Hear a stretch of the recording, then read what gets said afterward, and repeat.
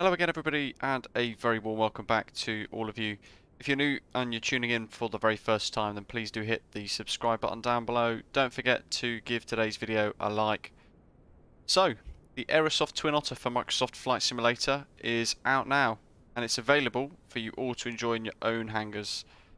Here's the parachute version, the variant, great livery initially, and I'm really looking forward to seeing what comes soon on flightsim.to by means of community liveries as well. And then we'll be looking to create our own for the channel as well, so do keep your eye out for that. Over the next couple of videos, episodes if you like, we're going to go through how to get this thing started, how to fly it from a basic amateur level, like myself, getting hold of the controls of this for the very first time, wondering how on earth to keep it in the air, and working through a couple of those checks. Now, it comes with a 166 page manual, which of course is not something that everybody is going to want to read. So, I'm going to work to summarise all of this into an easy to understand tutorial, so I hope you guys enjoy it. Let's dive straight into the flight deck. All the links are in the description down below, so if you do want to purchase this fantastic add-on for Microsoft Flight Simulator, then do check out the description. And as always, share your thoughts in the comments below. We've dived into a cold and dark flight deck, and you can see we've got the flight controls on as well. So we're going to work through the startup. Basically, we can click down the bottom here to get rid of the flight controls. We let the sounds play. You might have already got things like doors open as well, so you can go ahead and close some of those as required. First things first, ensure all the levers are back. So back as in all the way to idle, and you want prop and fuel off as well. So all the levers are back, rear facing, and the fuel emergency switches need to be checked to be in norm. There they are, norm. That's off, that's normal.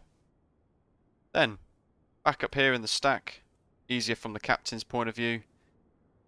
Left of the overhead next to the throttle, you've got DC master external, battery, all that sort of stuff. So battery EXT switch to bat, down it goes, DC master on. Lights as required. Up in the overhead you've got all your lighting, so you can set your cabin lights as required as well, but effectively you want things like the position lights, fasten seatbelt sign lights. And that's pretty much all you need to worry about at the moment.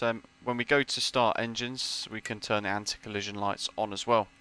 And as you can see, we've got the rotating beacon flashing, and we've got the navigation lights on the edges of the wings as well. Orbex Skiathos Airport, by the way, stunning bit of scenery by the Orbex team. So let's get the engine started. Gens 1 and 2 need to make sure they're off. They are already in the off position. There's on, there's reset. We can turn them off, and the caution lights need to be tested. So in the overhead panel just below the light bar, tested. Bar handles need to be in, and again that's here. Fire pull, right and left engines, they're in as we can see. Fire panel test. Illuminations and sounds. Fuel boost pumps 1 and 2 test. Now, some of this down here, if you want to hide the stack, just press the yoke area down the bottom here, the bottom of the collar.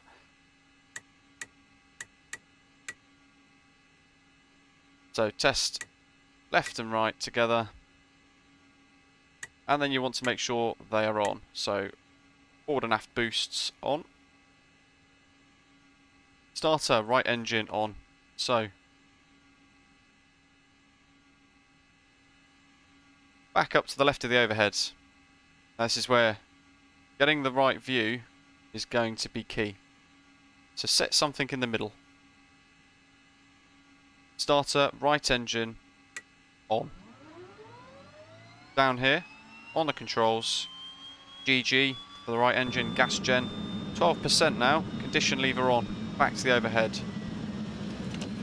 Fire her up. Wait for the engine start. Sounds are fantastic. See the panel lights dim as well, absorbing power, voltage with the starter being pressed.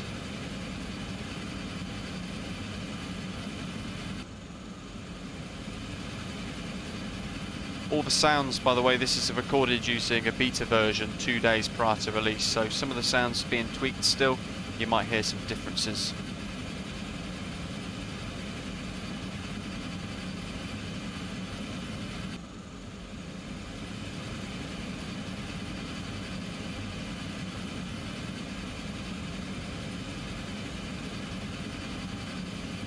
Okay, back in the overhead, left engine start, same process, gas gen, waiting for 12,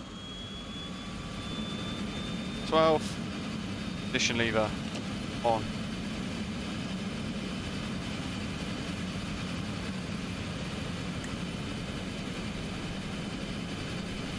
So at the moment we're idle with a feathered prop.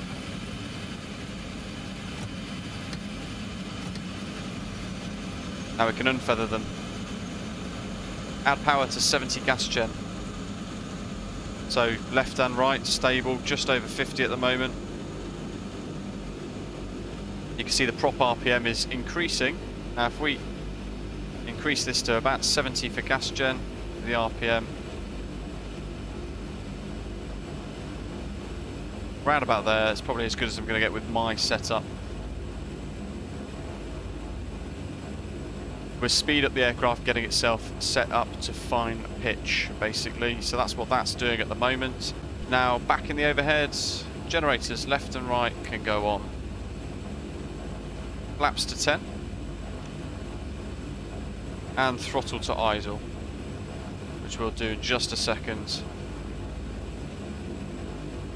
Couple more checks, all in the overhead panel now. Taxi light on. Landing lights on, heater heat on, ready to taxi. So, there we are. Just in less than 10 minutes, I've taken you guys through the startup procedure, the Aerosoft Twin Otter for Microsoft Flight Simulator. I hope you've enjoyed episode 1.